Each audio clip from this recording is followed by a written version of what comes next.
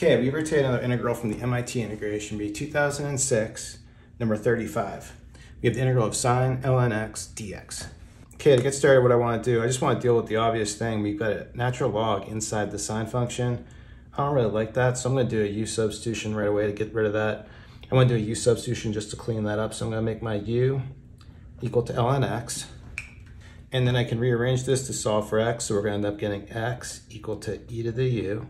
I'll go ahead and take a derivative. So what we're going to have is dx equal to e to the u du. Now from here, we'll just go ahead with this and substitute. So we're going to end up here. This is going to turn into sine of u, and our dx value is all this. So this is going to become e to the u du. And now in this case here, where we've got two things, let's do integration by parts on this using the DI method or tabular integration. I'll come over here to the right. And it doesn't really matter how I choose this one, but I usually like to integrate e to the u and differentiate the trig function. So we'll do it this way. I'll go ahead and differentiate here. Derivative of sine is going to be just cosine. And then differentiating again, derivative of cosine u is going to be minus sine of u. And then integrating eu, that's going to be eu. And then doing again, we get another e to the u there. So we'll have part of our solution on the diagonals. In the last row, this is just going to be an integral. Now we've got EU in common here in both these. So when I do this, let's factor out the e to the u in front.